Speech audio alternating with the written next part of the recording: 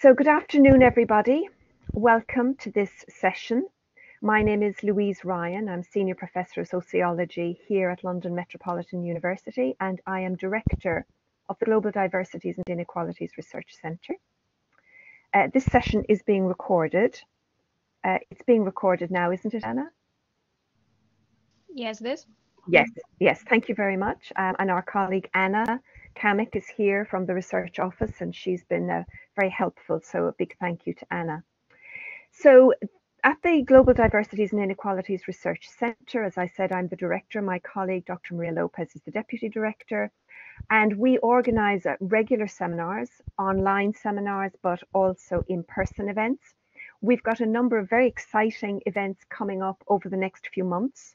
So please do have a look in the chat box where Anna is posting information about our forthcoming events, and also a link to the Research Centre website where you can find out more about the work that we're doing. I'm one of the speakers, so I'm going to stop speaking now, and I'm going to hand over to our colleague, Dr. Angie Cookie, who is also from London Metropolitan University. And Angie herself has a research interest in the topic today, and she's very kindly agreed to chair this session. So I'll hand over to Angie now, and she will introduce the speakers and say a bit about how we're going to run the session today. Thank you, Angie. Thank you very much. Welcome, everyone. Welcome to this symposium on understanding Afghan migration across times and context. As Professor Ryan mentioned earlier on, this symposium brings together 4 papers from 5 speakers on different aspects of Afghan migration. I will start by introducing the speakers. We will then have a 20 minutes presentation. We will allow a couple of minutes for pressing questions at the end of each presentation, but then we will have more time at the end of the 4 presentations to have a more thorough discussion. I will monitor the chat, so if there are any kind of pressing questions, please put them in the chat and we'll come back to them as soon as is possible. Just to remind you again that this session is recorded and that the recording will be made available at the end on the Research Centre website. The first 2 speakers are Dr. María López and Professor Louise Ryan. Dr. María López is a reader in sociology and the Deputy Director of the Global Diversities and Inequalities Centre at London Metropolitan University. Her research looks at the dynamics of violence led by governments and state forces against migrant women and LGBT in Latin America and the UK. She's the author of Homosexuality and Invisibility in Revolutionary Cuba, 2015, and Gender Violence in 21st Century Latin American Women's Writing with Heart, 2002, as well as journal articles and book chapters. Professor Louise Ryan is a Senior Professor of Sociology and Director of the Global Diversities and Inequalities Research Centre at London Metropolitan University.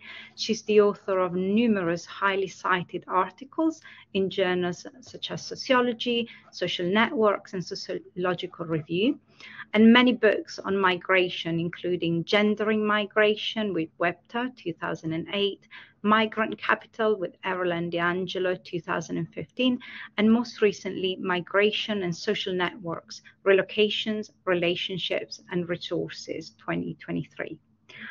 I'll leave the floor to you, Dr. López and Professor Ryan, and I will kind of let you know when the 20 minutes are up.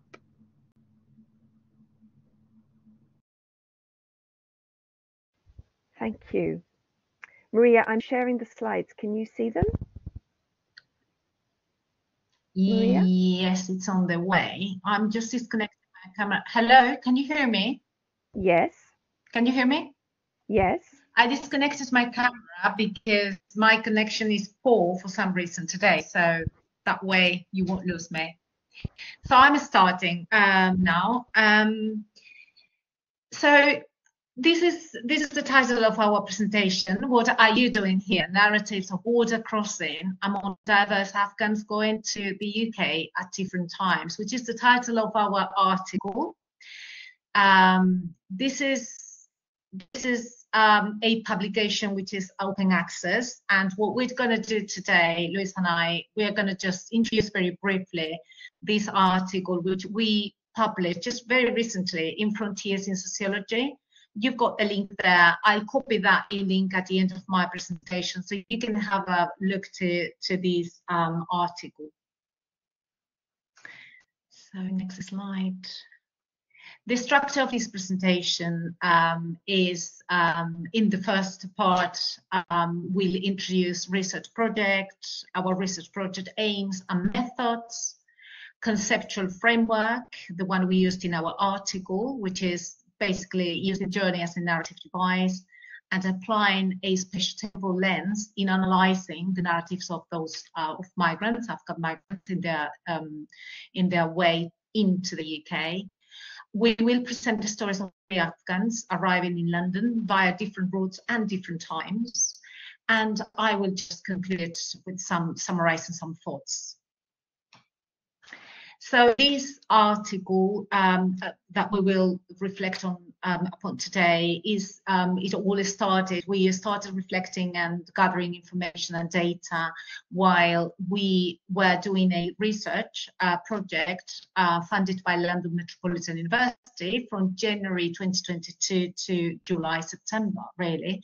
And during that time, what we did was we interviewed many people. I'll give you details about it, but we were looking into Afghans' first-hand accounts of the immigration process, the journey, how these people we interviewed talked about the support and how the impressions about the support provided by the Home Office, associations and local authorities, and how they managed to survive and continue the journey in those, well, to survive and survive those times in those hotels where they were living, and they've been living, and still I think there are people living since they arrived into the UK, how they navigated the system and how they just survived the trauma of living in Kabul and just coming into a new country and those things. So that was a very, very interesting project because it allowed us, Louise and I, to just meet those people who were in the middle of their journey and they were trying to make sense of their experience. So we conducted this research project in partnership with two Afghan associations based in London, and they did a fantastic job and they were very helpful to us. We recruited and trained 4 peer researchers, and we did 20 interviews to 30 Afghan participants. We did 2 focus groups. We did 4 walk-in interviews to those participants, and we interviewed 5 key informants. So we've been in touch with these people for more than 8 months now, and we continue in touch with lots of them. Then when we finished the project, we started thinking on publications and what we could do with all the information we had been gathering for months. So we decided to focus and to focus in the notion of this literature, of this emerging body of literature that uses journey as a narrative device. So we started reflecting on the way these people reflect their own journey and how different it was, even if they came from the very same place at a very same time. And also we tried to compare that with people who had arrived into the UK many years ago and whose journey has been completely different and through a different route.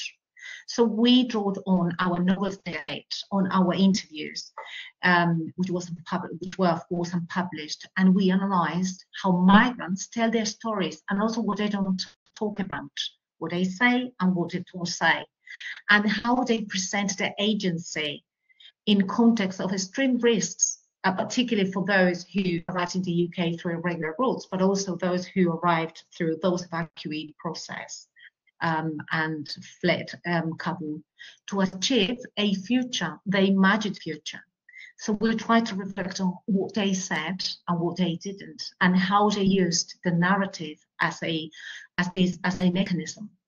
We applied a spatio-temporal lens to advance understanding of the intersection of place and time, and how Afghans traveling to the UK, including recent evacuees, are framed differently, with implications for how border crossings are negotiated and narrated by them. And in doing so, complicate simplistic categories of deserving versus undeserving migrants, making reference to those who arrive through regular routes they deserve, all the status and all the paperwork and all the indefinite rights to stay in this country, genuine versus fraudulent, and evacuees versus those arriving at the same time through irregular routes. So we complicate all those categories. Thanks, Maria. So I'm going to take over and present the next few slides. So as Maria said, in this research, we had a very diverse group of Afghan participants. Some had lived in the UK for a long time. Others had been evacuated from Kabul airport in August 2021. So we had a lot of diversity amongst our participants.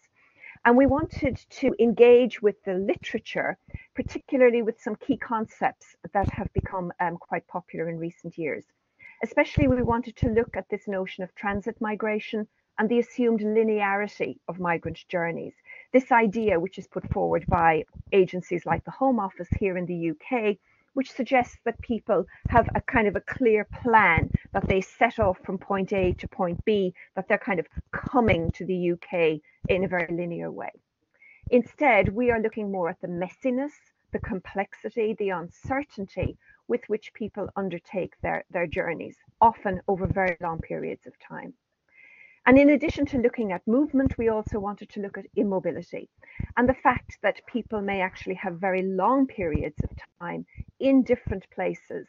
And rather than just passing through those places, they can spend years negotiating their lives and trying to manage their existence within those places, rather than just kind of passing through in a very linear way from A to B.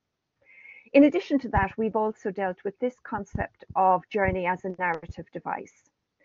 Narratives are interpretive devices through which people represent themselves both to themselves and to others, as Mason has written. And in so doing, what we're trying to do is to transcend very simplistic views of linear journeys, but also to analyse how migrants tell their stories, and in the process how they construct meaning, not just in telling that story, but also in how they present themselves in encounters with researchers, and to have a very reflexive approach to how we understand that. And this is something that I've done in some of my earlier work there. I've written about taking that reflexive approach to how migrants present themselves in research encounters. And as Maria said a moment ago, we apply a spatio-temporal lens in the article. And this is a concept that I developed with my colleague Umut Earl in an article we published in 2019. And we use the spatio-temporal lens to look across different levels of society, from the macro context, so from the immigration infrastructure, to the micro level, the individual agency, the individual actor, the migrant as an active agent, but also at the meso level. In other words, looking at that kind of in-between space between the macro structure and the microstructure, to look at the role of interpersonal networks and how networks often mediate between the individual and the wider context, and also how this is framed temporally and how that changes through time, including through the life course. And applying that framework in the article, Maria and I analyse how migration is framed by specific places and time periods. We challenge the often passive and victimized depiction of migrants. We look at the role of relationality and networks in the migration journey, and the presentation of the narrative in specific spatio-temporal contexts, including in the interview itself. And we look at imagination, drawing on the work of Kokalainen and others. So I want to present the first of three case studies. I'll present two, and then Maria will present the third. So the first case study is the experience of Bilal. And Bilal is somebody that we interviewed in a migrant Afghan organisation in North London in 2022. And his journey had been a very long one. It had taken more than 20 years. He left Afghanistan when he was very young, and he spent 20 years in Iran. And he spoke a lot about the racism and discrimination that he experienced in Iran and what a difficult place Iran was for him as an Afghan, and how badly he was treated by the police, exploited by employers. He argued that Afghans are treated as a sort of a body of cheap labor in Iran and discriminated against, and always kind of fearing the police and fearing being kicked out of the country. Now, in his story, Bilal then narrated how he moved from Afghanistan, spent 20 years in Iran, got married, had children in Iran, but then decided that he didn't want his children to grow up in Iran, experiencing that kind of discrimination, and he really wanted to seek a better life for his children. So he set off irregularly with people smugglers from Iran across the border into Turkey, and he graphically described the fear, the sense of intimidation, impending violence, the threat that he feared from the security forces. He said the security forces were firing shots at people, but also the fear from the smugglers. He was relying on them, he was depending on them, but the smugglers couldn't be trusted, and he also perceived them as being dangerous and threatening. And he talked about how you encounter many thieves along the way. You don't know if they're from the government, if they're thieves, if they're Turkish civilians, if they're the security forces. You don't know who these people are. And he really described this in a very moving and powerful way in the interview. Now, something which was very remarkable about Bilal was that he used a wheelchair. And when I was speaking to him face to face, in person, in this community centre, it was very obvious to me that he was sitting in a wheelchair. And then he told his story. And then I felt, well, I really need to ask him, at what point did he end up in a wheelchair? Did he have an accident? Did he have an illness?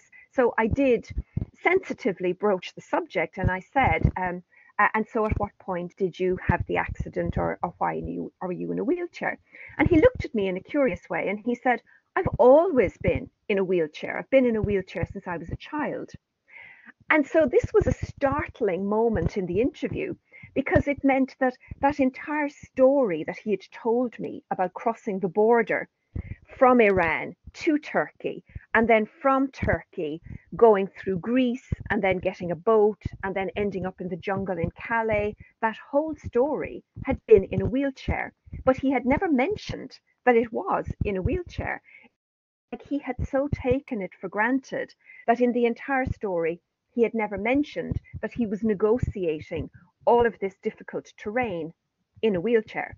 And so when I asked him then, you were crossing over these mountains between Iran and Turkey in a wheelchair, he then told the story again, but this time very much emphasizing the wheelchair. And he said that he wasn't able to negotiate the journey in the wheelchair at some parts because the terrain was too mountainous. And so they tied him onto a horse because he couldn't stabilize himself on the horse. So they tied him on with ropes. So the point I'm making here is that this was a crucial part of the story, but he hadn't said that the first time round. But then when he told the story the second time round, he told that extra bit. And so it just goes to show the way in which people present their narrative may not always be as clear-cut as we might assume.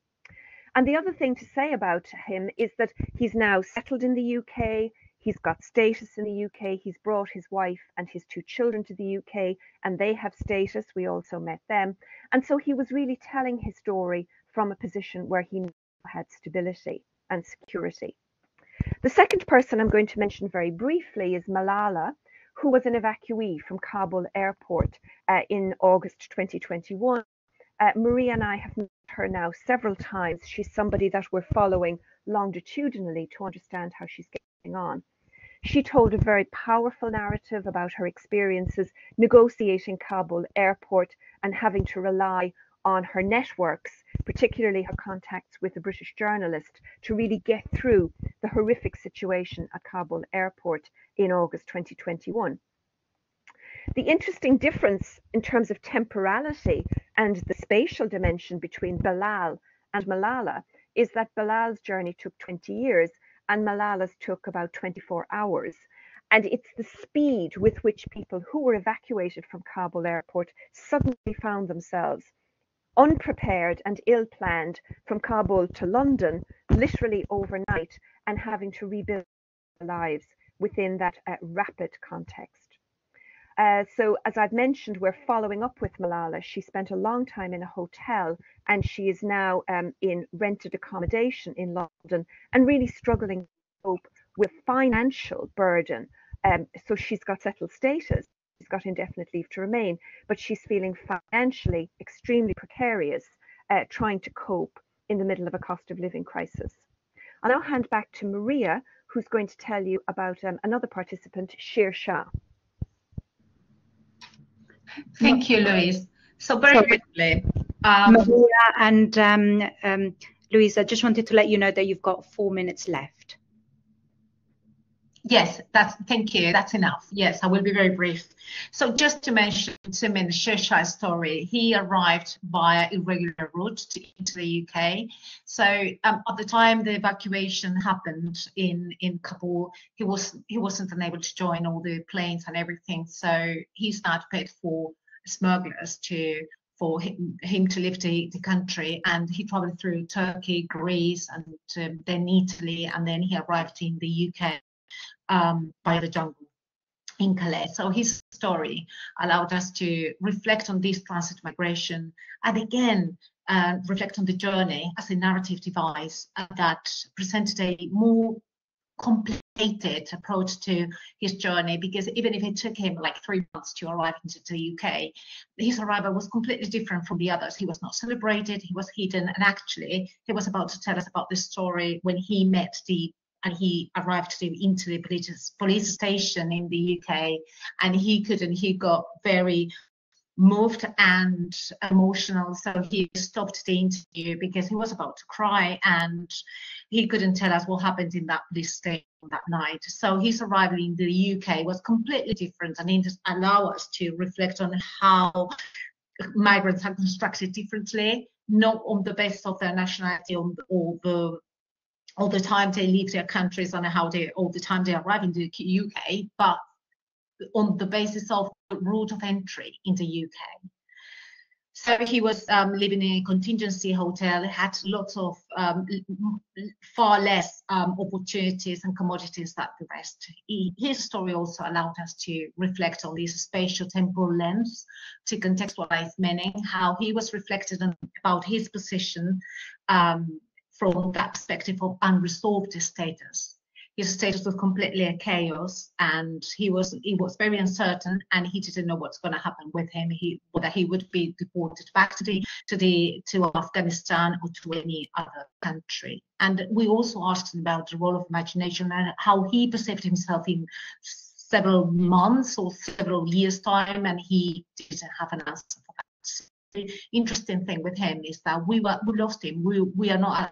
He never replied to our emails again, and he didn't want to be in touch with us. So we don't know what happened with him, or he had to come back to Afghanistan or was moved into a different country. Just a conclusion, very briefly, and of course you are very much invited to go into the article and read it. This is open access. So just very briefly summarizing, we tried to reflect, and we reflected on about the inclusion of recent evacuees and how this allowed us to consider their experiences, the different experiences, depending on their routes of arrival into the country.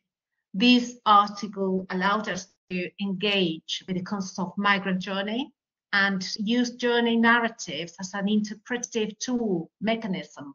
And we applied a spatio-temporal lens to analyze how migrants' journey narratives are situated in particular places and through time, showing the continuities, but also the changes in social political contexts and other structures, especially the use of mobile communication technologies. And finally, this allowed us to analyze journey narratives through a multi-level spatial temporal lens, we sought to advance understanding of the dynamics interplay of macro-social structured contexts, meso-level of interpersonal networks, and micro-level individual migrant agencies. So that's it. Thank you very much. I will connect now my camera. Just thank you very much. As I said, I just pasted the link to the article for those of you who want to have a look at it. Thank you very much, Maria and Louise. Thank you very much for this very moving and fascinating account of people's narratives. I guess what kind of strikes me is the fact that these are people's stories, you know, their life stories. They're not just narratives, and they highlight the complexity of migrations. That is not, as you highlighted, a journey from A to B, but it's a journey that takes people to very different places, both geographically but also emotionally. Are there any pressing questions before we move on to the next speaker?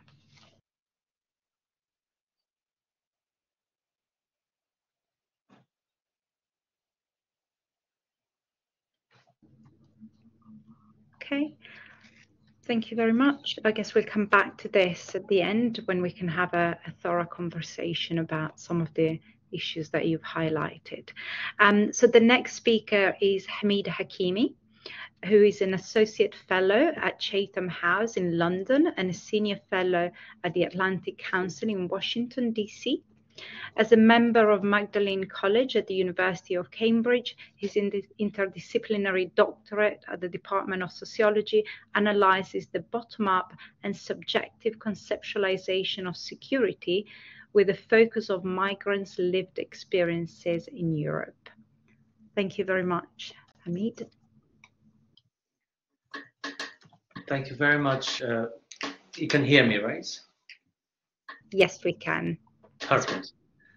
It's my pleasure to be here. I hope the presentation I'm going to share with you is going to provide a kind of a stepping stone into my ongoing research in this area. So unlike Maria's and Louise's published work, this work is not published yet. I'm trying to work through it further.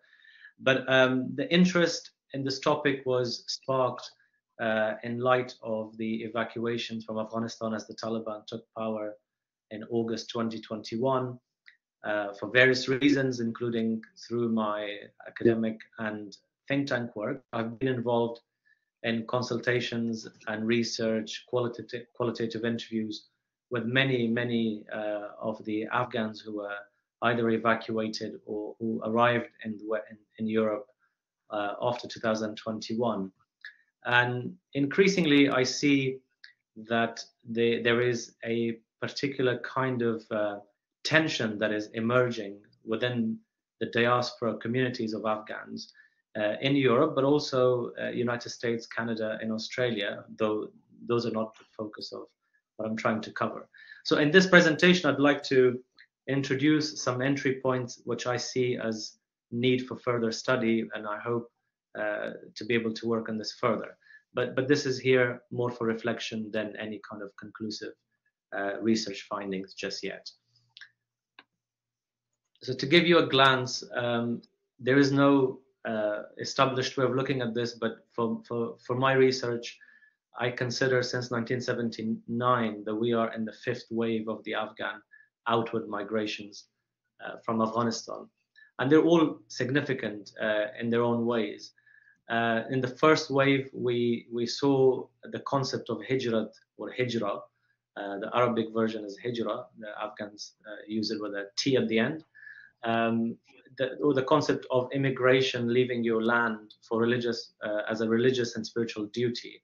So a lot of the Afghans who lived in that period and left their country as the Soviet invasion happened in 1979, they termed their journey outward as hijra, and therefore the word muhajirin was also introduced and applied to the Afghans who were in the neighboring countries, and they're known as such to this day. At its peak in 1980s, there were about 6 million Afghans in the two neighboring countries of Pakistan and Iran, with some numbers in other countries such as the United States and some Western European countries as well. And at this point, Afghanistan officially hasn't had a census for decades, but the estimates at that point were in 1980s that Afghanistan was somewhere between 15 to 17 million people. The population was 15 to 17 million people, so 6 million is an astounding number from that perspective. For the purpose of my research, I consider the 1992 return of the Mujahideen groups who fought the Soviet Union and then returned victorious to Afghanistan to capture the whole of the country, but then began fighting each other, and hence the civil war broke out. I consider that to be the second wave. In a lot of the research that I've seen, there is a kind of revisionism that's happening. So the second wave should not be the arrival of the Taliban. Taliban were actually kind of a phenomenon of the civil war. They didn't start the civil war. It was begun by the Mujahideen groups. And in this second wave, the kind of the phenomenon of IDPs started to emerge as a more kind of prominent and noted feature of Afghans' forced displacement. There were certainly IDPs in the past. There were the nomadic populations as well, and the conflict up until 1992 had taken its toll on society. But in the kind of language of migration studies, I would say that 1992 marked that period where IDPs became more visible. And then you have the third wave of the 1996 Taliban takeover of Kabul, and then eventually controlling up to sort of 90% or so of the country, with the exception of a few provinces in the northern areas. And in that period, in the West, in Europe, we started to hear more about the Afghan stories, why they left their country, and a kind of a sort of, a much bigger awareness of the Taliban emerged in Europe because of the human rights abuses and all of that. And then we have the fourth wave, which was the US-led intervention in 2001, October, after the 9/11 attacks in September 2001 in America. This initially led to return of large numbers of Afghans from the neighboring countries who felt that the country was coming to a new phase and there was a new dawn.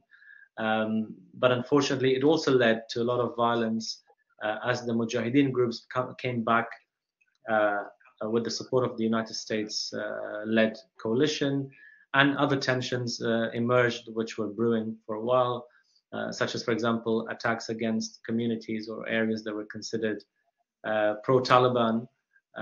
For example, the bombing in the south of the country led to a lot of IDP. So there was a fourth wave, and we are currently in the fifth wave, which was sort of, markedly highlighted through the evacuations. And this is a new dynamic where there is sort of a new post-2021 dynamic, I would say, that's emerging amongst the Afghan diaspora in Europe. Whereas historically, as we saw in the previous, partly in the previous presentation as well, the journeys took a long time, and people arrived with stories and they had to convince immigration authorities to be granted asylum. But in contemporary history of Afghanistan, since 1979 in particular, this was the first time that such a large wave of Afghans were evacuated, or who were seen as sort of allies, human rights defenders, and all kinds of different labels that were applied to them. And they were, there's a sense of entitlement to protection that is quite prominent amongst this new group that have arrived in Europe post-2021 August, as opposed to the previous one. And I'll come back to this conversation a bit more. So generally, to give you a glance of the Afghan diaspora, the largest communities are still in Iran and Pakistan. These two countries have been hosting Afghans for now over 40 years, I believe, so 1979 up to now. The numbers are, I always have issues with this, including when I've confronted the various departments in both countries, Iran and Pakistan, when I've done research. I've confronted them about the accuracy of the numbers. So both Pakistani state and the Iranian state use the number of Afghans in their respective countries as a political tool. It's often used to extract funding from international donors, but it's also used as a political and pressure tool against both the internationals and previously against the Afghan government. For example, Iranian lawmakers at one point and before 2021 were arguing that there were so many Afghans in Iran that if they all drank a liter of water every day, Iran was facing a shortage of water, partly because of this hosting these numbers of refugees. So the numbers are always to be taken with a pinch of salt. But currently, as we speak, there's about 3 million or so Afghans in both countries. Turkey has transformed from being more of a transition to a destination country. There's large numbers of Afghans now living in Turkey, some actually the ones who are wealthy, who were able to accumulate wealth in the last 20 years. They were able to access the investment route to resettlement in Turkey. So some of them have already attained Turkish citizenship. Others are on sort of en route to attaining that. But Turkey has become also a hub for Afghans who have left their country. In the Western European sense, Germany has the largest Afghan diaspora. As it's sort of, in September 2021, I found some stats that alluded to 250,000 Afghans being in Germany. But these numbers can all be, as I said, taken with a pinch of salt. Afghans have very diverse pathways to migration in Europe, and different countries account for them in different ways. For example, in the UK, unless you are Afghanistan born, it's difficult to ascertain the number of Afghans, because the way we count, to my understanding, those who are in the UK, and is usually with where they were born. And a lot of the Afghans were born in Pakistan and Iran, others to Afghan parents and on the way, or in the UK, for example, would not be in that total number of Afghans. But overall, I've looked at different stats, and I've done a few calculations, which I'm not going to bore you with here. But my estimates are that there are about 750,000 to under 1 million Afghans in the UK, and this number would not be a significant overestimation if we consider that. Also because since August 2021, there have been tens of thousands of Afghans who were evacuated and brought into the UK, and others who have subsequently resettled. Historically, the study of Afghan diaspora in Europe have taken, again, this is my research, so I don't necessarily expect you to not challenge it. But largely what I've seen in the last sort of years through my own studies, that the strand of research on Afghan diaspora has largely focused on 3 specific areas. There was a large body of initial study, research, and engagement with Afghan diaspora in Europe, with the lens of development interventions in Afghanistan and how the diaspora in Europe can help with the Western donor money being spent in Afghanistan, that the efficiency of that spending can be increased. I found, for example, references that as early as 1999, IOM was trying to encourage Afghans, and these were educated or skilled Afghans in Pakistan, to return to Afghanistan and help, in particular in the health and education sector, when the Taliban were in power at that point. In December 2001, IOM started a new program called the Return of the Qualified Afghans, or QAs, and this encouraged Afghans from around the world to come and work in Afghanistan and help with the developmental interventions and the money being spent. We saw, for example, later in 2010, that organizations such as the Danish Refugee Council initiated the Afghan diaspora program, specifically with the aim to see how the diaspora can be weaved into the policies of international aid system in Afghanistan. So that's one large strand of research. And then there is the focus on integration in Europe. So the sort of, the issues around minority studies kind of come here as a focus. So you have, for example, in the UK, this also included stuff around the CVE, the Countering Violent Extremism, or the Prevent Agenda funded research, things around radicalization, because also we had troops in Afghanistan, so there was also that contact me. There's a lot of obsession with the south of the country, where in Helmand the British troops were based, and there was a lot of kind of focus on understanding how these transnational links were maintained with Afghanistan by the Afghan diaspora in Europe and the UK as well. Then there was the issue of socioeconomic, and this is, if you look at it, you can start off with sort of the first strand and the second, and sort of in the latter years there was also a lot more focus on how the Afghan diaspora were contributing, although this was a long-lasting feature of, and it continues to be, of the Afghan diaspora everywhere in the world. But in the European sense, there was also this obsession with the Hawala system. A study in, for example, in Oxford, there are some anthropological studies that are out there, some anthropologists who are focused in this area, to study how Afghan remittances were working and how they were helping Afghans in Afghanistan. In March 2020, this is the kind of the last reliable stat I found. There were about $780 million of remittances to Afghanistan by the Afghan diaspora. This is not all from Europe. This is a combination of global diaspora. But the largest, I would say the large amounts of Hawala system remittances cannot accurately be counted, because if they're not through the bank statements, through the bank accounts, it's difficult to account for them. And at the point when in 2020, this would have been just over 4% of the entire GDP of Afghanistan. But we also know that remittances can take the forms of non-cash contributions. For example, things such as jewelry, things such as, for example, electronic items and things like that people would physically take with them when they travel to Afghanistan from the diasporic homes.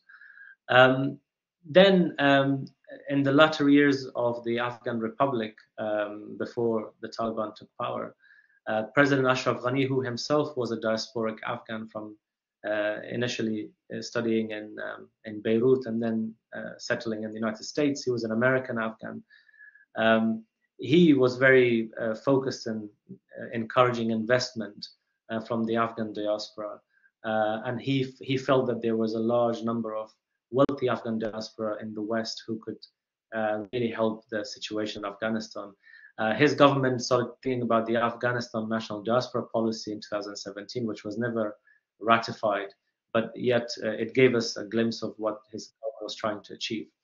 So investment and participation in national elections and allowing dual citizenship, all these things were touted as allowances for the diaspora. So this is kind of where we have been.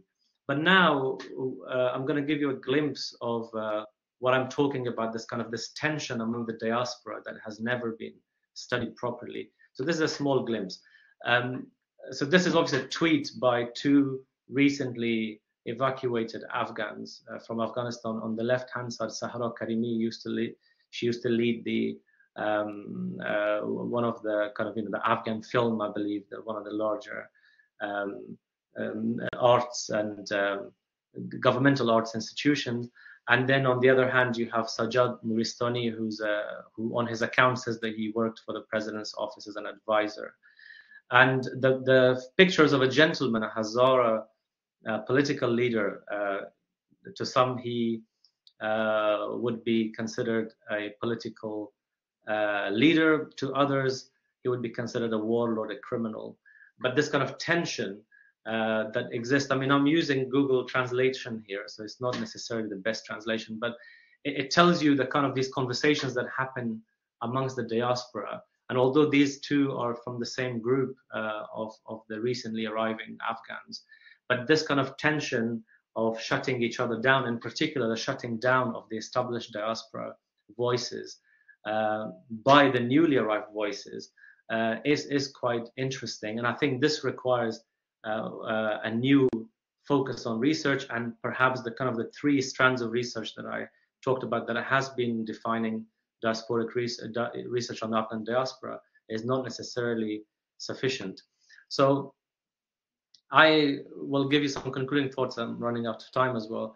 So Afghan diaspora, as we know, is not homogeneous, and although this is acknowledged, often this is addressed through inclusion of ethnicity, gender, and age, and these kinds of things.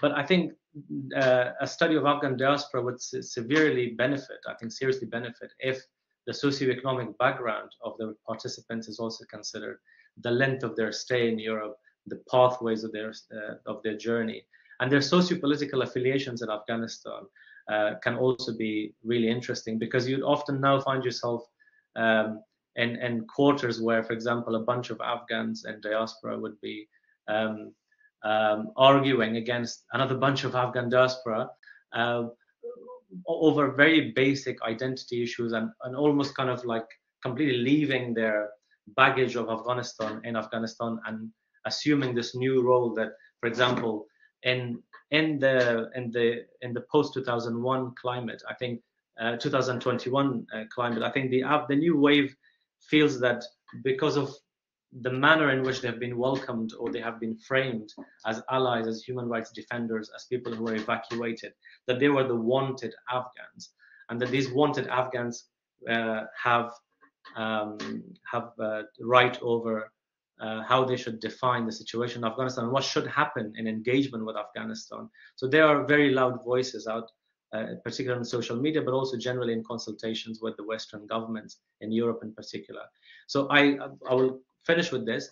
One area that I think would be really interesting is to see how the concept of reactive culturalism may be applied to studying the interdiasporic dynamics, because although this has been historically applied to responses to multiculturalism and assimilation, so sociologists, for example, Rainer Bobok, for example, the Austrian sociologist, says that this is applicable, for instance, to fundamentalist religious groups who feel outsiders in European society. I think this can also apply to this kind of interdiasporic group tensions, where one group feels that they're so different and is so entitled that they cannot compromise and they should not have accommodation with the situation in the country in Afghanistan. Now, this is not me saying that there should be a deal with the Taliban and Taliban should be normalized, but in any kind of political conversation on identity, conversation on values,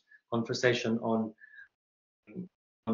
integration, there's this significant amount of tension between the group that have arrived in Europe and or associate themselves to the departures of post-August 2021 and those who have been here a long time. And I think we need to study this more deeply. Thank you. Thank you very much, Hamid. Thank you very much for this very, very clear overview of the Afghan migration and I guess the ending thoughts of the need for research that takes into consideration the interdiasporic dynamics. Are there any pressing questions? I can see a comment in the chat.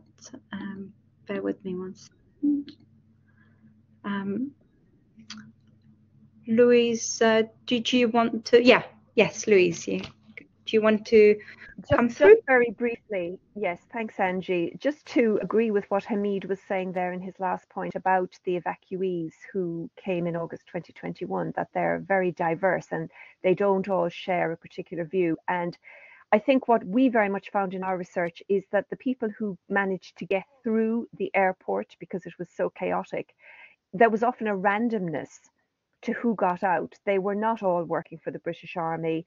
They were a very diverse group. They have very, very varied experiences, and they're continuing to have varied experiences now as they leave hotel accommodation. And there's going to be massive disparity in terms of socioeconomic background and resources. Some will do very well and some will really struggle living with the cost of living crisis and trying to survive on universal credit. So I completely agree with you. We have to be careful about somehow grouping the evacuees as if they're somehow one very clear, cohesive group. They're certainly not that. Thank you very much, Louise. We are now going to move on to the next presentation on navigating deportation.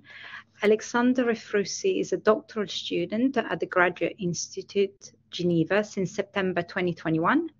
He holds a master's degree in social and cultural anthropology from the University College London, acquired in 2018, with a thesis in anthropology of migration about Afghan migrations to Germany since 2015. Alexandre Frussi completed his bachelor degree at the University of Oxford in 2016, reading anthropology and archaeology. The floor is yours, Alexander. Hi, thank you, and thank you for having me. I guess the presentation, thank you, perfect. First of all, I'd like to thank all the organizers and all the people whose work has made this possible, this conference possible. My name is Alexandre Frussi, and I'm currently at the Graduate Institute in Geneva and a guest researcher at the Galatasaray University in Istanbul. I'm mid-field work, and what I'll present to you is all very fresh, so I very much welcome comments on all aspects of this work. So in this talk, I aim to highlight the stratified nature of migrant statuses in Turkey, even among people without legal residence permits, and how this stratification relates to laws in place in a particular political climate. The talk highlights the political consciousness among Afghan refugees and their use of legal and political contexts as a means of visibilizing or invisibilizing themselves in the struggle for a continued presence in Turkey, to explore what these discursive and performative practices permit and the structural limits of these.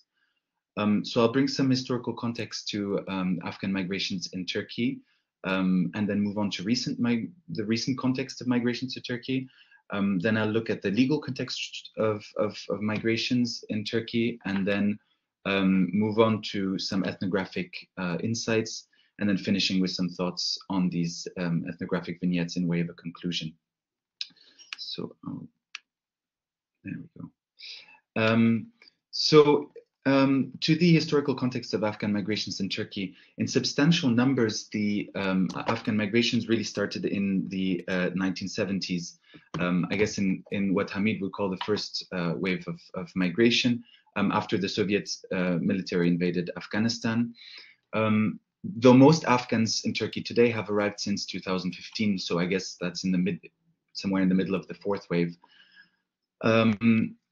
After following the US and the NATO interventions in Afghanistan, the dire security situation, and then of course also the Taliban takeover in 2021 and the following economic catastrophe. They now make up the second largest refugee population in Turkey. And I don't think that there's any need to remind anybody who's here that that Afghanistan's population is a very diverse one, with many socio-linguistic groups. And Uzbek and Turkmen Afghans are disproportionately represented in Turkey compared to the segment of the population that they represent in Afghanistan. And they're my main interlocutors here in my fieldwork, as they stand in a very interesting legal and social interstice in Turkey, which I aim to explore in this presentation.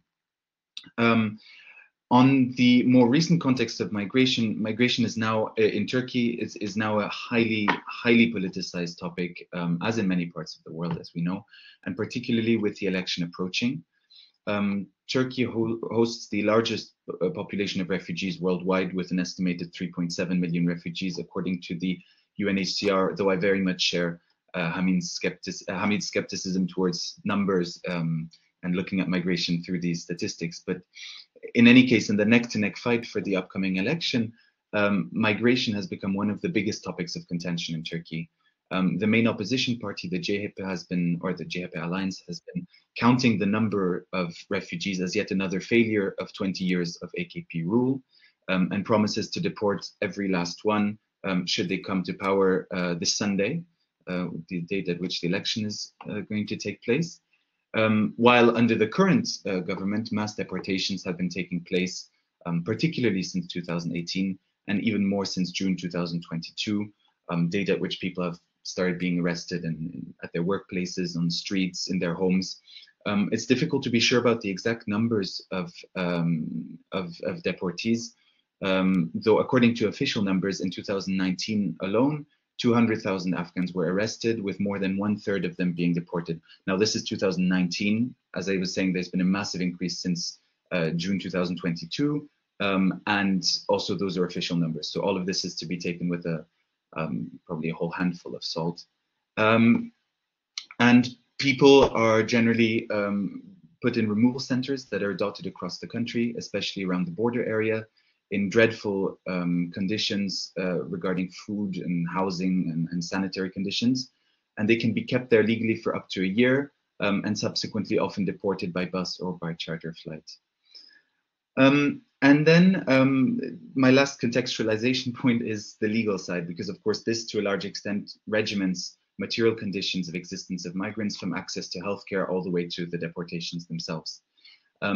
For Afghans in Turkey, there is very limited legal options. Of course, Turkey is a signatory of the 1951 Refugee Convention, though it has not lifted the original geographic restrictions of the convention, meaning that for all intents and purposes, it's only Europeans that can be considered full refugees in Turkey. Non-Europeans can benefit from temporary legal protection, awaiting resettlement by the UNHCR, a process that is very rare and very difficult in access to access in practice, particularly inaccessible to Afghans nowadays. I'd like to draw your attention to also another legal body, another legal text, of importance for the Afghan population that I'm working with, which is the İskan Kanunu, the settlement law, sorry, it's called the settlement law in English, which regulates migration in Turkey. Originally, it dates to 1934 with amendments later on, including in 2006. And it's a seminal text in terms of nation building. It's a set of laws that determine who can settle where in Turkey, linking territorialized presence to ethnicity. The law draws out a line between people considered of Turkish origin and culture, Türk soyu ve kültürü, in Turkish, and who is not. And the term muhacir, which later becomes göçmen in another version of this law, meaning immigrant, appears here and is defined as a person of Turkish origin and culture only. So here we can see that the entire migration system works on what the researcher Le Chêne has called an ethno-confessional framework. This becomes visible, for instance, in bureaucratic processes such as here.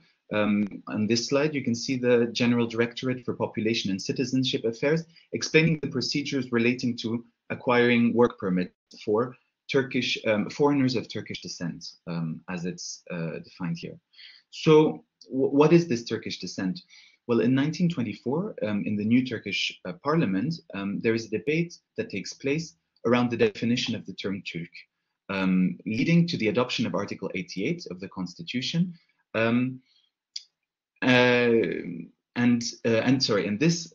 This describes Türk as any person possessing a citizenship of the Turkish Republic. But in practice, this territorial definition, the citizenship definition of Türk, is challenged by an ethnic, meaning a linguistic, culturalist, and racial understanding of the term Türk. So Uzbek, as you can see in that slide, basically, and Uzbek and Turkmen Afghans stand at a very interesting legal and contradictory legal place in relation to this layered and polyvalent term Türk, which at once signifies the descendants from an imagined community in Anderson's sense of Central Asian origin, but also a citizenship and a legal status. Legally, my interlocutors possess no residence papers, but have a certain privilege over other Afghans in their ability to, at least discursively, draw a link between themselves and the concept of Türk. So what does this mean in the context of Uzbeks and Turkmens in Turkey? I want to illustrate this with a few short ethnographic vignettes, which I'll read out to you.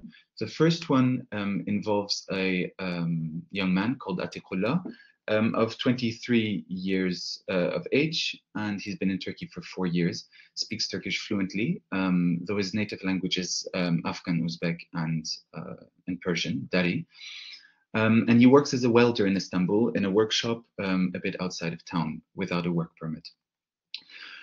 We walked up a steep and narrow street that led to Hagia Sophia, chattering all the way. Atikullah seemed very cheerful, with his precious Canon camera dangling from its colorful strap strung over his shoulder. The day was bright and sunny. As we made our way through the sinuous streets, I told him about my 2 recent encounters with the police, how they'd wanted my papers, and how it had made me think of him. He laughed, unflustered, and said, "That happens sometimes." "When I have to speak to them, sometimes I say I'm a student," he said. "I tell them some university, like sometimes I say Yeditepe University, you know, the one that I pointed out to you when we passed it by minibus recently." He laughed, perhaps at the thought of being a student, or playing the student, or simply being mistaken for one.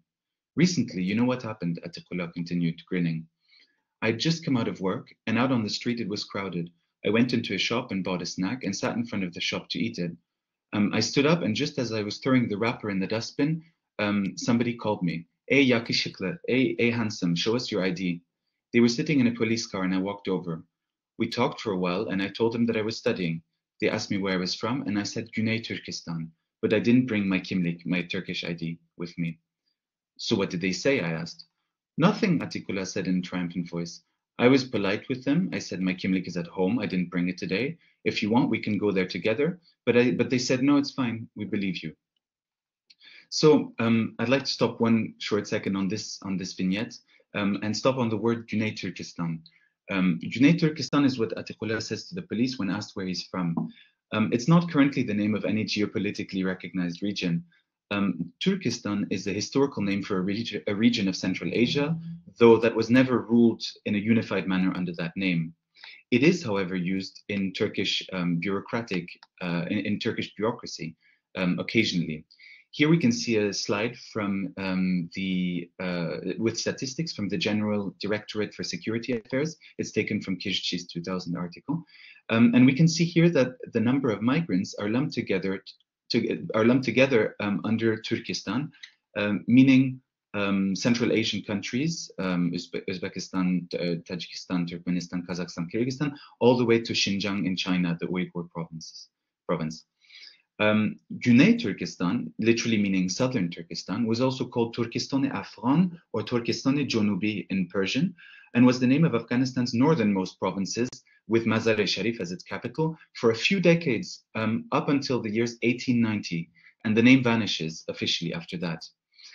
But its use among Afghans in Turkey is not coincidental. It conjures up a very particular image of a political and ideological geography in which these people emplace themselves, and draw out a link between themselves and the ethno-nationalist current of thinking developed in Turkey in the 19th and 20th century, and which was key to nation building in Turkey.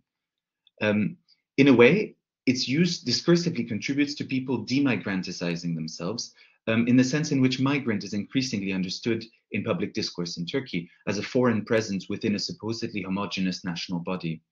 Here they discursively place themselves within this national discourse.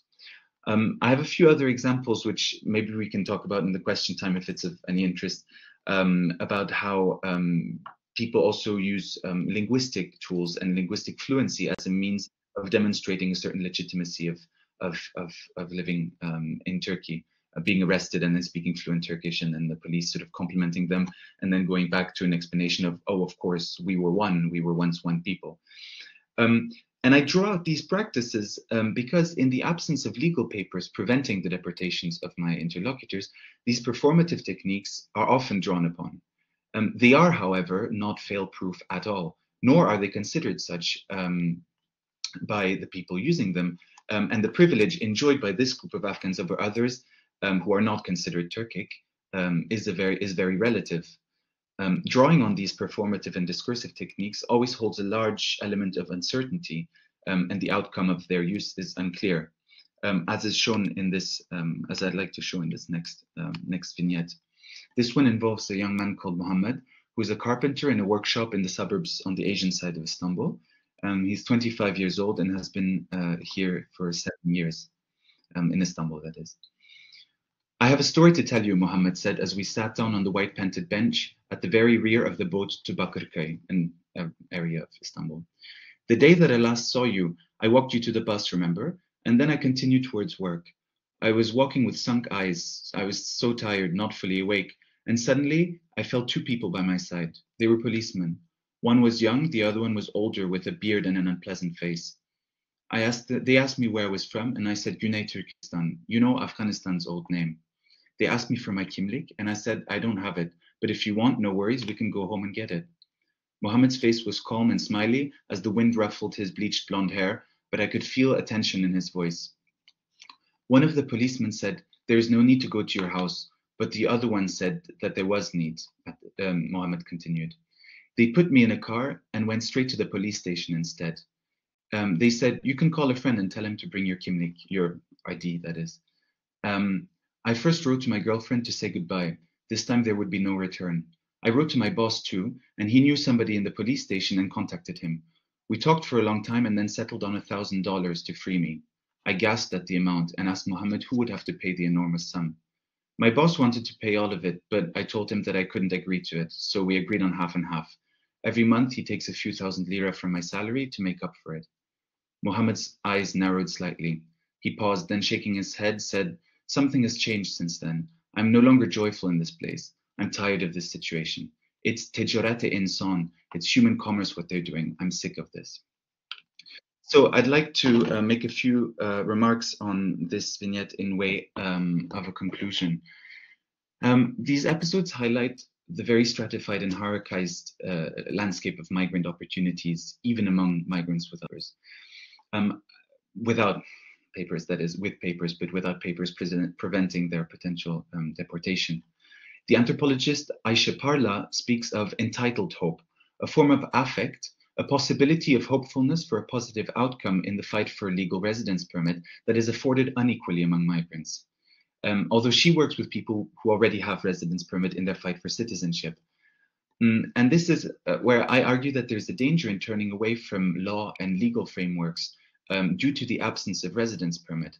Lack of legal papers, as we know, does not mean absence of legality, but very much the presence of an absence of a legal permit, and thus an exclusion from legality that is very much part of the legal bordering landscape, and as Anne McNevin or Victoria Greaves highlights, a part of a political structure at large in a genealogy of exclusion.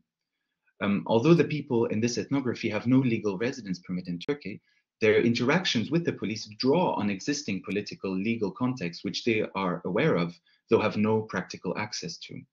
The performative aspect of this is thus deeply linked to the legal structure itself.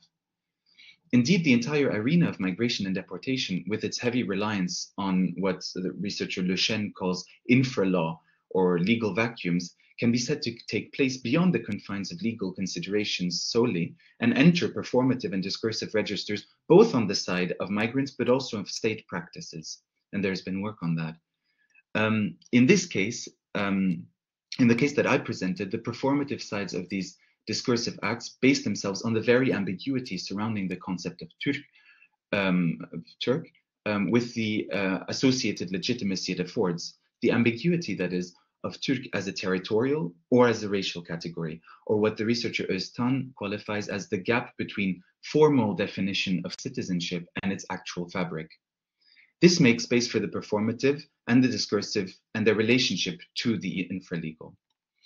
My next point is that in the current climate of deportations, labor relations have been challenged. The Turkish economy relies heavily on the informal sectors and workers such as the Tikula and Mohammed. But in the upsurge of deportations, employers have been increasingly struggling to find workforce, leading to increased leverage for those who have managed to remain, often people who have managed to negotiate their way out of arrest, in examples such as the ones that I gave above. Employers intervene in moments of arrest, medical support, or even towards providing variously manufactured residence permits, simultaneously maintaining exploitative labor relations. Despite the increasing leverage in labor relations, the possibility of deportation affects everyone. This relative privilege comes to a legal and material limit in the moment of deportation and dispossession that comes with it. Access to performative and discursive practices is stratified, practices that enable an advantageous access to material conditions and a space for negotiation with the police, one, however, which can easily be brushed aside, in which case this relative privilege evaporates and the person becomes as paperless as anybody else in the detention center. And finally, I think that I'm running out of time, but my last point is that I think that this case highlights another layer of complexity to our understanding of how ethnic groups, or what Olivier Roy has called solidarity groups, or perhaps we should just use the Persian term qawm, what this means to be of one qawm or another. It's been, though it's been argued for researchers, by researchers that their meaning should not be considered as a fixed one, highlighting the importance of political, social, and historical context in the meaning making associated to ethnic groups in Afghanistan, these categories are still frequently used uncritically, especially by Western researchers. This case, I think, highlights how ethnic, how ethnic affiliation is in one place can mean something very different to what it means in another. In this case, the Turkishness associated to calling oneself Uzbeki or Turkmen Afghan can grow of importance and hold an importance which it doesn't necessarily hold in Afghanistan. So yeah, I thank you for your attention and look forward to your comments. Thank you very much, Alexander, and thank you very much for this kind of beautiful overview of how some Afghan individuals navigate avoiding being apprehended by the police. And I guess what I was left with was this sense of uncertainty that people have to live with, and how that can impact a person's ability to I guess settle down and into another country. I'm mindful of the time, but I just wanted to double check whether there were any pressing comments. I've been monitoring the chat and I can see that people have been commenting, and maybe we can go back to it at the end of the presentations, but I just wanted to see if anyone had a pressing comment that they wanted to make at this stage.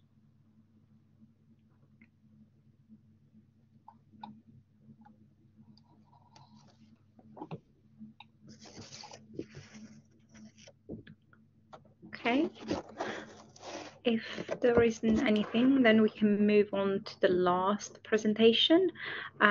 We've got Dr. Kerry Uppen, who's a senior lecturer in human geography and co-director of the Sussex for Migration Research at the University of Sussex, UK.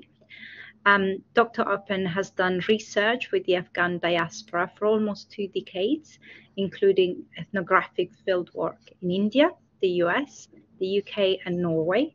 She's co-editor of Beyond the Wild Tribes, Understanding Modern Afghanistan and its Diaspora.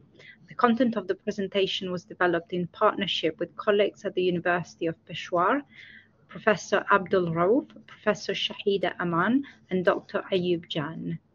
Dr. Kerry, the floor is yours. Thank you, Angie. Apologies, I haven't used this system before, but I assume I just click through the bottom of the slides to go through. Thank you very much to the organisers for this great event. It's fantastic that we've got these different perspectives on Afghan mobility and diaspora in different locations. Thank you very much in particular to my co-authors who sadly can't be here today partly because of the time difference, but also those of you following the news from Pakistan will see that there are some internet problems amongst other things that there are at the moment. And I'd also like to acknowledge the students of the University of Peshawar in the Department of Political Science who are really instrumental to collecting a lot of the data that we're looking at in this project and in this presentation.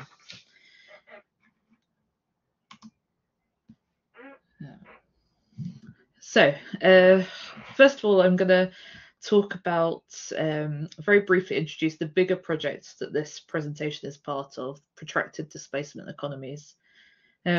Secondly, I'll focus in on what our data tells us about mutual support between people affected by protracted displacement, based on our research with Afghans and Pakistan. Thirdly, I'll say something about new arrivals since 2021, in particular new arrivals in Haripur, one of our field sites. And then I'll conclude by trying to reflect on the necessity and limitations of mutual support. So my main focus is on mutual support, although we've looked at many other aspects of life in this project.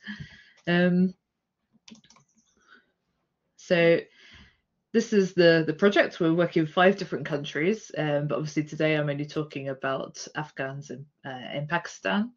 We have 3 field sites in Pakistan. An urban field site in the city of Peshawar, a more rural field site in the areas surrounding Drosh and Chitral in northern Pakistan. And then, sorry, the formatting's got a bit funny on this screen, but our third field site is Haripur refugee camp, which is just northwest of the capital, Islamabad. I assume you're relatively familiar with the context, but to very briefly say, Pakistan is home to one of the largest protracted displacement populations in the world, Afghans who have been there for 40 plus years. The area of Pakistan in which we've been doing the research is very intimately linked with Afghanistan. So Peshawar is closer to Jalalabad in Afghanistan than it is to the capital of Pakistan, and much, much closer than it is to other major cities in Pakistan like Karachi. So this area, as I'm sure most of you know, was divided by the Durand Line right through the center of an area associated with the Pashtun ethnicity. So some of the Afghans coming to this area are traveling to areas where actually they share a lot in common in terms of language and culture with the so-called host communities that they end up in, with the exception of our field site in Drosh, where the host population are Chitrali, speak a different language, have a different ethnicity. So in each field site, we did a mix of different research methods, a household survey covering over 3,000 households or over 26,000 individuals, and 180 qualitative interviews. And the important thing to note here is that although today's symposium is about Afghans, in this project we were talking to both Afghans and Pakistanis. So I'll note if the data is specific to Afghans when that's relevant. In terms of gender breakdown in our sample, 40% of our sample are women. So just as a bit of a caveat, we're still midway through this. We've done the first survey and the first half of the interviews, and we're about to start a smaller panel survey. Click through. So as part of this project, I think it's important to explain the approach of the project so you can see where my interest in mutual support is coming from. So firstly, our approach to this issue of displacement economies, or the economies of people affected by displacement, is that we're taking a whole of society approach. So using the idea of the displacement affected community as our unit of analysis. And this is in recognition of the often fuzzy distinction in relation to binaries of host and refugee populations.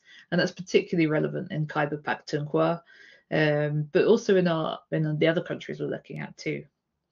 Secondly, we're taking an inclusive approach to economies. So we're not just including countable, market-orientated activities, but also the activities and transactions that are not necessarily financial.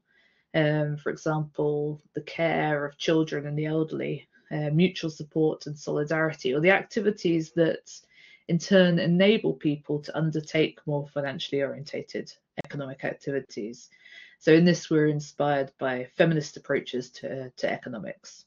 So for example, in our Pakistan field sites, most women are not working outside the home in paid work, but through their labour, they enable male members of the household to engage in income earning, either indirectly through maintaining the household, or directly by making and cooking goods for male relatives to sell. So some of our participants were doing things like selling soups and chips and things in the market, and it was their wives and female relatives who were preparing that for sale. So as I said, the project covers many different aspects, but today I want to focus on mutual support. And mutual aid and peer-to-peer support is often overlooked in research and discussion about aid to communities affected by displacement, whether refugees or host communities. The focus of research in this area tends to focus on formal institutional responses channeled through governments, through the UN, NGOs, etc. Where refugee economies or refugee economics have been analysed, they tend to focus on resources being distributed via the domains of the state, the market, and civil society. But in this project, we're trying to get beyond that, and we argue that this kind of state, market, civil society approach only represents a partial mapping of what's really going on in people's economic and social lives. And in fact, survival in many displacement settings usually requires a combination of people's own resources and those that they mobilize from locally embedded so-called informal networks and relations. And I'm saying so-called informal because often there is a kind of inherent formality to some of these informal networks. For most displaced people, access to resources can be found via reciprocal arrangements with a reliance on relations such as kin, clan, religious and ethnic networks. And a key priority for our project is to find out more about these relations of reciprocity and mutual support. They're under-researched, little understood, but wholly relevant to the lives of displaced people and people affected by displacement. And it's in this research space that we can engage with the moral economies that underpin support in times of mass displacement. The basis of such economies requires an understanding of the reciprocities that are integral to the sustainability of life and livelihoods. So it's very hard, obviously, to capture these kind of ideas in quantitative data, but we tried. So here's some findings from our household survey. And what's really interesting is how much mutual support is both received and given between neighbours in our different field sites. And just as a reminder, in some of our field sites, so in Haripur refugee camp, obviously it's mostly Afghans, but in our other two field sites, there's a mix of Afghans and Pakistanis living in the same neighbourhood. So over the last 5 years, 22% of our survey respondents had received financial support from neighbours and 40% non-financial support, so childcare, food, helping an elderly relative, etc. And the figures are very similar, 20% and 38%, for giving support too. So that indicates that there's a high degree of reciprocity in giving and receiving. And unsurprisingly, given the often precarious nature of people's livelihoods, non-financial support was the most common, and particularly the sharing of food. One of our survey questions was, do you think your neighbours are ever in a situation where not everyone in the household has enough to eat? And the answer to that was 37%. An interesting, almost identical answer to the same question, but referring to their own household. So 38% answered yes in their household. There had been times in the last year where everyone had not had enough to eat. We followed this up with a question about, are you able to help them, your neighbour's household? And the majority answered yes, particularly by sharing food, but also in other ways. Issues of mutual support were much easier and more apparent to find in the qualitative research, which won't come as a surprise to many of you. So, for example, this quote from an Afghan man in Chitral. And as I said, this is an interesting field site because these are not Afghans living with co-ethnics. It's not Pashtuns living with fellow Pashtuns, but Pashtuns living with Chitralis. And he says, these people are poor people themselves. How would they support us? We're still thankful because they allowed us to collect wood from the mountains they own. They had nothing to offer us. At the very beginning, they would offer us food, but when we came to the camps, but they have no money and limited resources, so they could not offer much. We've taken their timber and grazed the grass, and they've never objected to that. We still do that. The people of Chitral have shown sympathy to us. However, they couldn't offer money. They had no money themselves. The locals are still helpful in other ways, though. They would go with us to police stations for good character references if needed. Who else will do that for us? The locals are very kind. And so this quote illustrates how, despite the lack of financial resources the people in the so-called host community in Chitral had available to them, they still provided support in other ways. And we see this often in displacement situations. It's the local communities who are both the first line of support, but also the long-term line of support as well. One of the most significant ways in which reciprocal support was practiced in our fieldwork is through the activities related to, and I'm sorry for my pronunciation, Gamkadi, so occasions of joy and sorrow. So these are the events surrounding something like a wedding, the birth of a child, graduation, or on the sadder end, funerals. And it may seem odd to refer to such occasions as a source of mutual aid or mutual support, but the frequency at which they're occurring means that they are a significant part of reciprocity, particularly the sharing of food in neighbourhoods. And at times of Ghamkadi, neighbours will provide food, sometimes money, often labour, for example, helping to prepare food, as well as emotional support. It was evident in all 3 of our field sites. And interestingly, when I asked Pakistanis about relations with Afghans, it was often brought up as a reason why relations were good. The participation in these kind of activities was seen as a defining feature of a good neighbour. So I want to turn now to the issue of new arrivals from Afghanistan since the takeover of the Taliban in 2021. And so this project is about protracted communities, but of course we did ask about more recent arrivals. And actually, I was in Pakistan for the last 2 weeks, still a little bit jet lagged, and this is one of the things that we discussed. So it's very hard to get figures on how many arrivals there have been since 2021. The government of Pakistan estimates around 250,000 in the first year after August 2021. The Commissioner for Afghan Refugees, who I spoke to last week, said around 300 to 500,000 new arrivals. The data from UNHCR and IOM is very difficult to unpick. And I tried to look at the IOM's flow monitoring, very high numbers crossing the borders, but it's not clear who is crossing, whether they're crossing just for business purposes or to stay longer term, who's crossing, whether it's Afghans or Pakistanis, etc. So I think we have to definitely take the figures with a pinch of salt. But interestingly for us, our respondents in Peshawar, so this is the picture is from a focus group in Peshawar just over a week ago, told us that the people who had arrived in that area of the city since 2021 weren't really new arrivals. They were people who had lived in that area before, had gone back to Afghanistan, either because they'd been deported or they'd chosen to return, and then with the resurgence of the Taliban had then come back to Peshawar.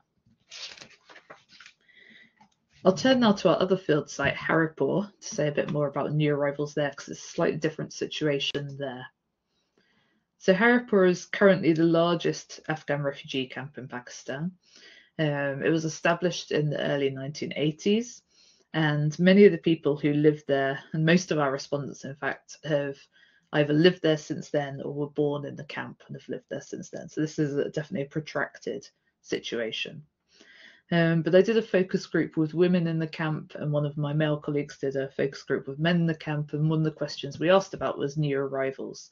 And they estimate that about 1,000 families have arrived since the summer of 2021.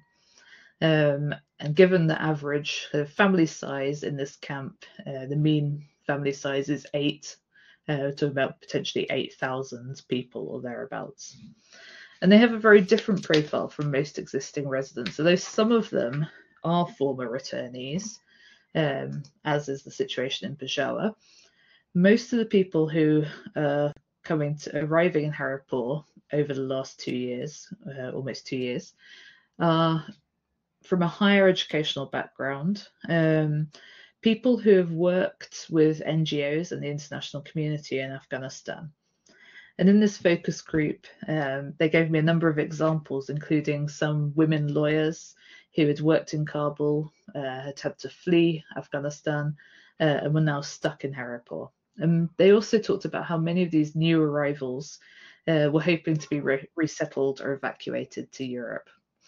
I mean, this is a kind of wider issue for people living in the camp anyway, that people want to be resettled to Europe. But I think it was more pronounced from what people were saying for the people who had had this experience working in international organisations in Afghanistan. And I asked the women in the focus group I was doing about the issues that these new arrivals faced, and the key one was accommodation. And here again, mutual support was key. Most of them were living with family, distant family members, at least temporarily until they accessed their own space. And this was a big problem because although that support was there, space was obviously limited. There was a burden on their family members. Another issue was boredom due to lack of relevant opportunities and employment based on their skills. And also these new arrivals in Haripur hadn't been granted proof of registration cards. So in other words, they weren't recognised as refugees by the Pakistani government. So they then had trouble accessing education for their children and healthcare for themselves. So I'm running short on time, but I shall just conclude by talking a little bit more about the necessity and limitations of mutual support. So our data demonstrates, and anyone who's done work in refugee communities will recognise this as well, the significance and breadth of mutual support within displacement affected communities. I think relatively unusually in refugee studies, we've got some quantitative data, as problematic as that can be, to back up this qualitative observation. And interestingly, this mutual support benefits both Afghans and Pakistanis, although I've focused on Afghans in this presentation.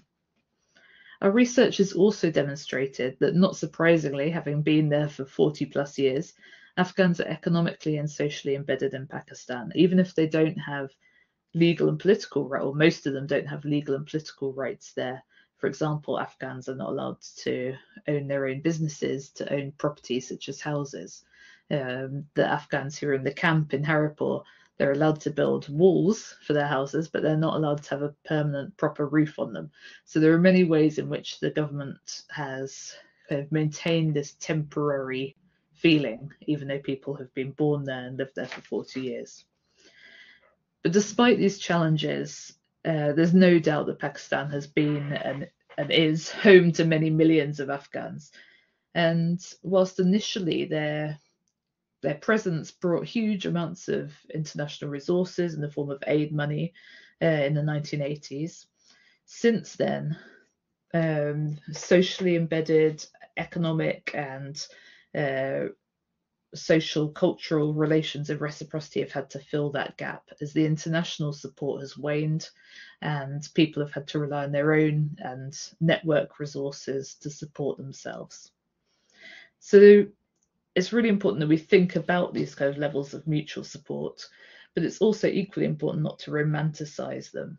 And whilst these kind of moral economies attached to mutual support are integral to understanding a protracted displacement situation, they also throw up challenges in terms of exclusions.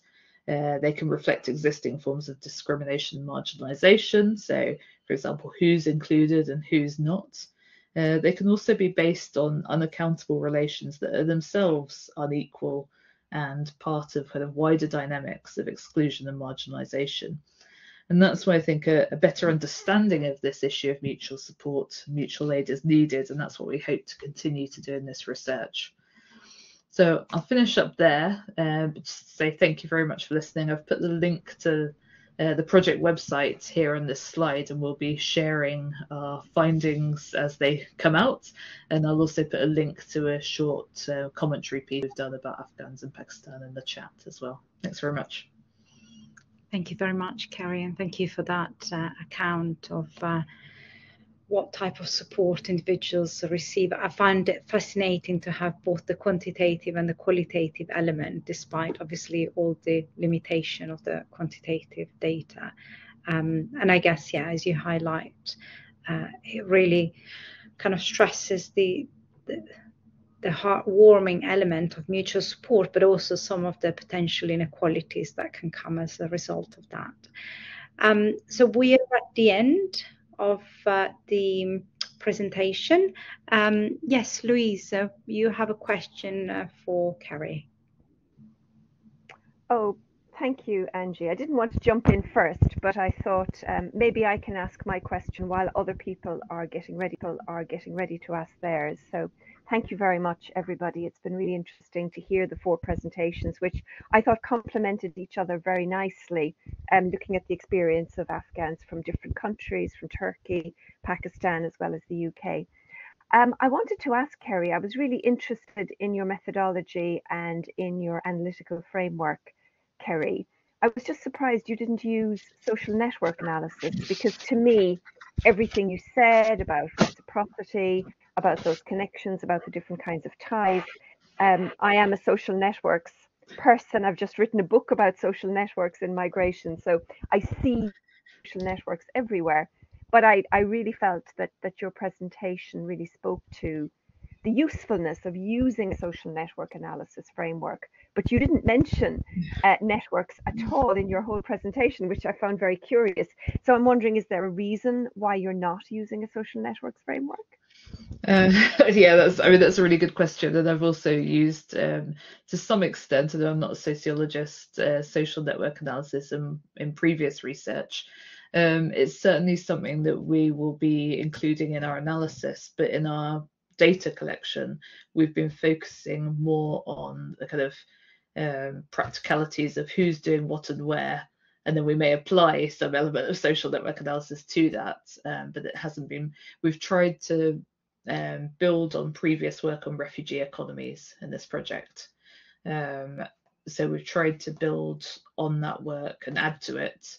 But yes, you're totally right. Social networks hugely relevant to what's going on here, and this mutual support wouldn't exist without social networks.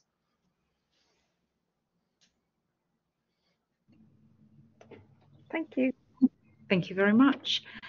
So we are at the end of our presentations. I think, Louise, you really highlighted how they complemented each other. You know, we went through a journey that spanned from kind of stories behind migration, the need to take into consideration the interdiasporic differences, some very interesting comments in the chat around the need to take into consideration differences across geographical settings, as well as differences in ideology and differences in digital skills, which I thought was kind of very interesting as well, and maybe something that we don't often take into consideration.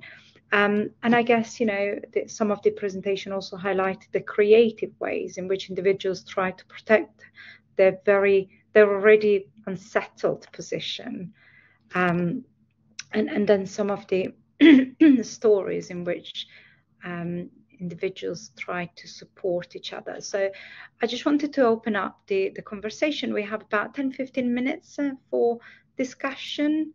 So if anyone from the chat would like to expand on their comments, or if there are any new comments, you know, please feel free to come through.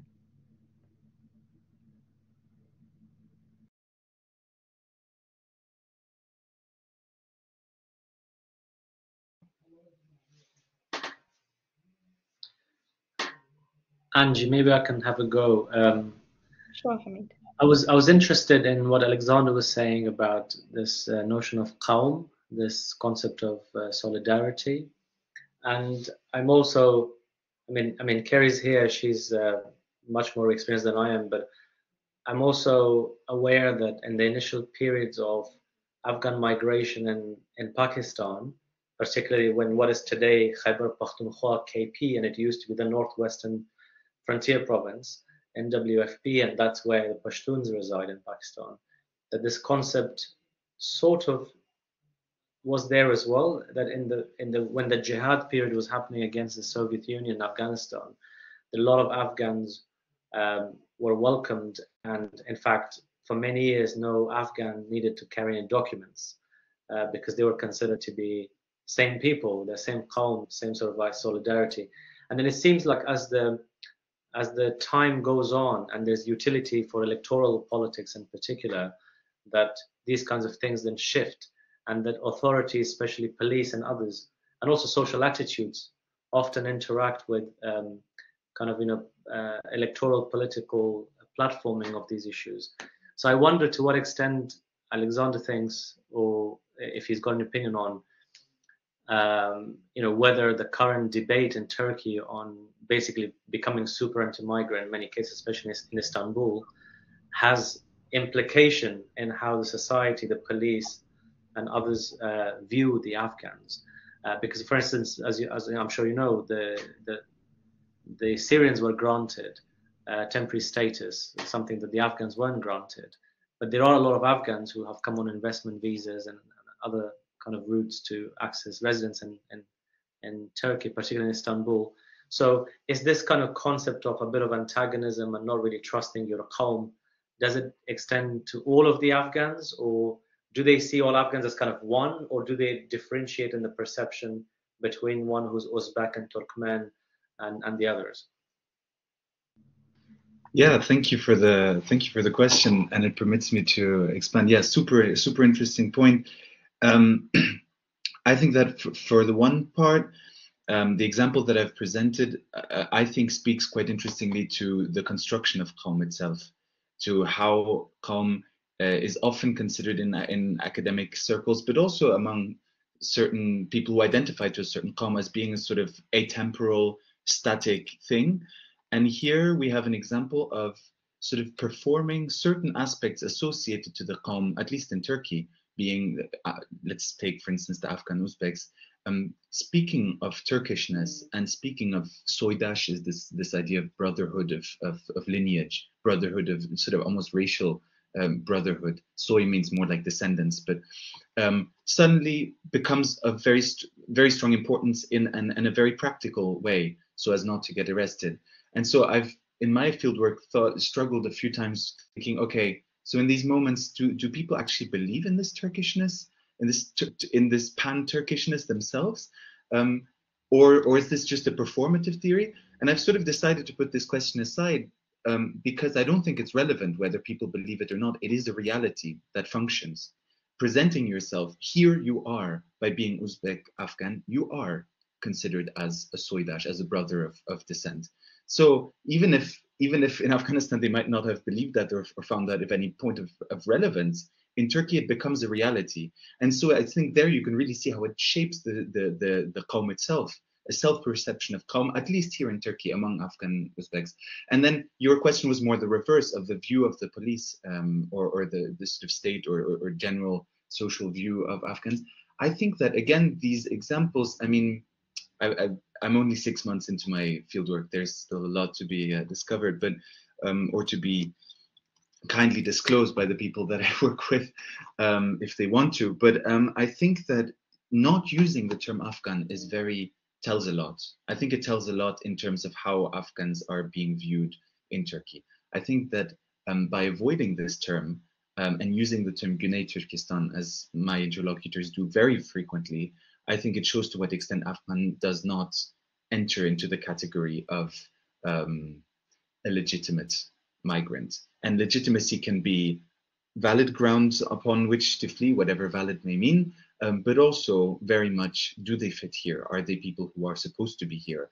And I think Uzbeks from Uzbekistan, Uzbekistanis, as Afghans often call them, Uzbekistanis have had to negotiate this position. It's not unique to Afghan people considered of Turkish origin and culture, but people have been having to negotiate that for a long time. But sorry, I'm going to wrap up. The bottom line is, I think very often no. I think very often there's been a huge growth of delegitimization of Afghan presences in Turkey, even though, as you highlighted very correctly in your presentation yourself, there is a whole genealogy of Afghan presences in Turkey since the 1970s.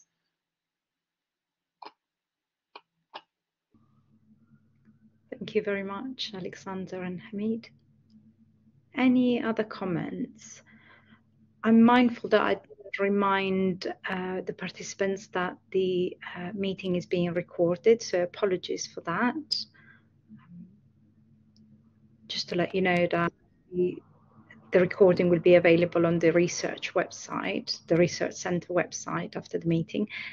Yes, Carrie.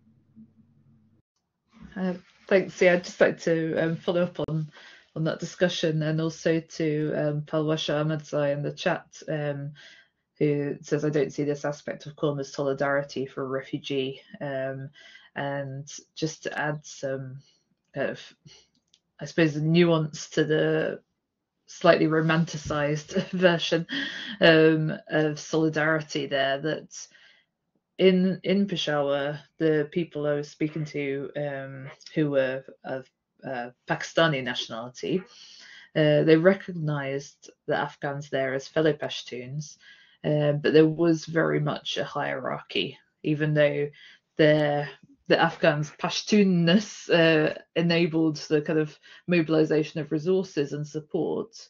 there was still this idea that there was a hierarchy between Afghan and Pakistani Pashtuns. So I did a focus group with Pakistani men who were talking about, and this is, I'm quoting what they're saying and absolutely not condoning what they were saying, but they were basically saying that the Afghans had become more civilized during their time in Pakistan. So they definitely saw, even though they were fellow Pashtuns, saw these Afghans as from a lower class, laborers. They were working in trades that Pakistanis weren't willing to do. So there's definitely a class dynamic there as well.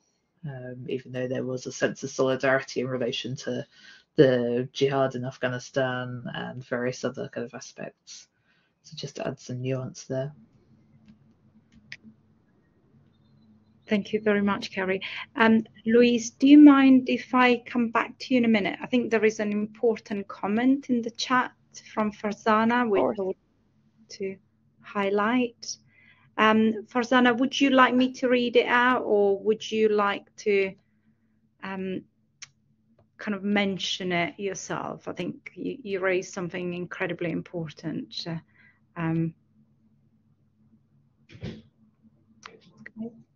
Thank you, Angie.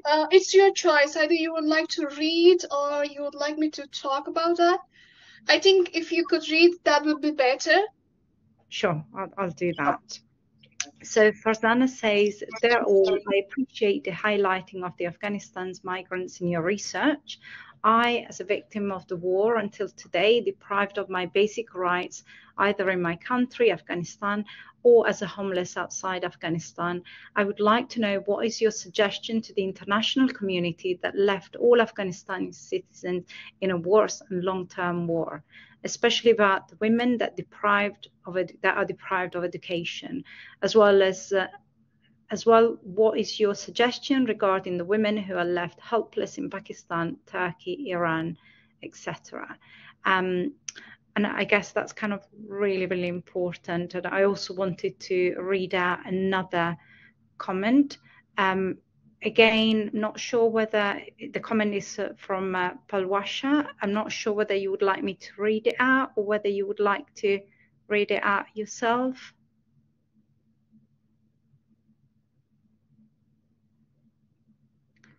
Okay, I think you touched on this, Carrie, but I think it's important to read it out. So I don't see this aspect of QAM as solidarity for a refugee. From my own experience, lived as a stateless child during the 90s in Peshawar with no basic right, health and education benefits. Now, as a sociologist, looking back to that life looked not privileged or solidarity. And I guess I just wanted to kind of open the discussion on this, and then Louise, I'll come back to you. Hello. Yes. Can you hear me? Yes, we can, Palwasha. Yeah, the calm aspect, it's very generally used and very familiar to that. And I believe from my own perspective that it's not a positive aspect. Like, for example, due to this aspect, like there were many influence from that side to Afghan politics, and right now there is no influence because there is no need to it. And also when they are refugees, it's not like from my own experience, it wasn't that privileged, it wasn't that good as it is said. Like people say what they don't mean, or people mean what they don't say. So it's very difficult while doing the qualitative research, like what affects or what influence those research and the environment those research are done is also very important. Like sometimes, for example, currently when the Taliban came, like at first they were kind of like the gunmen, they were standing behind the journalists and they were just sweating and afraid and saying what the Taliban were trying to do. So that kind of influence or thing that make people to say what they are supposed to say. So so research done in the context should be understood. Like if the refugees, they are in a very vulnerable situation, and they might say things that they think is needed to say. So in my view, like this calm perspective is very simplified, and there's no solidarity to that. So because we don't have one calm in Afghanistan, we have diversity, and when this aspect is explained from a very simplified version, it just neglects the diversity of ethnicities and languages and all in Afghanistan, and the overall like thousands of years of history of Afghanistan. Like there are not only Pashtuns in Afghanistan, for just to say it clearly, there are many other ethnicities that should be confirmed, and there are many other ethnicities that have migrated to Iran and Afghanistan, like not only Pashtuns. So it says like, okay, the Pashtuns are majority that are migrated in Afghanistan, and they are just like very privileged, and they that's not the case from my experience, as lived there for 16 years when I came to Afghanistan while doing my high school. So yeah, that was it's very simplified. That's what I would say, very simply, because if I go to the details, it will be just a very long discussion. Thank you very much, Palwasha. I'm mindful of the time, and we actually have 6 minutes left. I was wondering if anyone wanted to comment on Farzana's comment.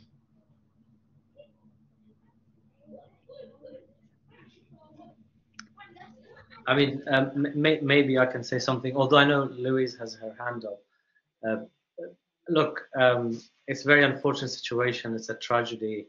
And in fact, in my presentation, I was talking about the inter-diasporic dynamics. It is this kind of trauma that is now haunting a lot of the newly arrived, and actually not so many of the newly arrived, but also those were established diasporic individuals in the West who've seen the collapse of Afghanistan in front of them. It's pretty traumatic. Unfortunately, the reality is that, including the British government, which continues to engage with the Taliban, the European Union has a mission in Kabul. It's the only Western entity that actually maintains a diplomatic presence, although it says it doesn't recognize the Taliban regime.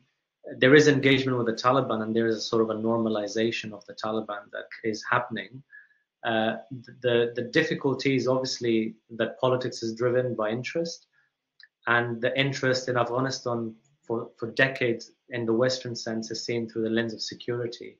And if the Taliban are seen as partners in counterterrorism and security and things like that, unfortunately, we just have to keep advocating for these poor people, these poor souls, are oppressed in Afghanistan. But I don't necessarily see, unfortunately, in the short term, a change of course from the Western or regional countries. And I don't see the Taliban changing as a result either. So there is, unfortunately, there's very little leverage against the Taliban. And it's a very sad situation, but we have to keep, I mean, the best thing we can do really as a collective is to try and make sure that Afghanistan is not forgotten. And I think that's like the bare minimum that it should be done at this precise moment.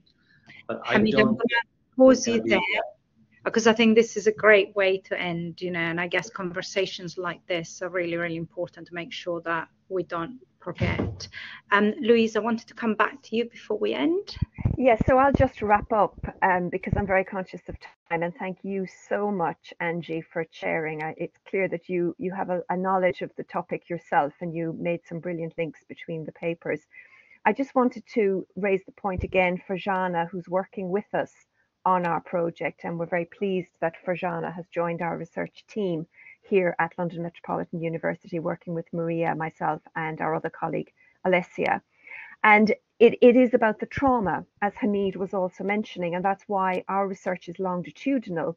And what we are doing is following up with our participants, many of whom were evacuees. They were in the hotels, and when they were in the hotels, their primary kind of obsession was to get out of the hotels as quickly as possible. Many of them were there for 18 months. Now they are getting out of the hotels. They have to, because the government is no longer funding the hotels and will close them down. And so they are moving into the private rented sector. Some of them are in housing associations. And this is when the kind of the trauma now is really starting to hit, because they're struggling. And it is about not forgetting. it's about not assuming that because people were rescued, I'm putting that in inverted commas for those who can't see me, by the wonderful British government rescuing people from Kabul airport, that somehow everything is okay, when actually people need that ongoing support for years to come. And that's so important, and that's part of what we're trying to do in our research. But I just wanted to take that moment to thank everybody. I think it's been a wonderful session. It feels like we can't stop. We were wondering, will we have enough to talk about for 2 hours? But clearly 2 hours is not enough. And hopefully we'll be able to have further events and further conversations about such an important topic. And I'm really pleased that all the speakers were able to come and present such complementary perspectives. So thank you all very much. And as Angie has said, the recording will be available on the Global Diversities and Inequalities Research Centre website. So please do check out the website as well for our forthcoming events. So thank you all very much, and thank you to you too, Angie. Thank you very much. Bye, everybody. Bye-bye. I think I need to turn off the recording now, or it'll record 3 minutes of everybody saying goodbye.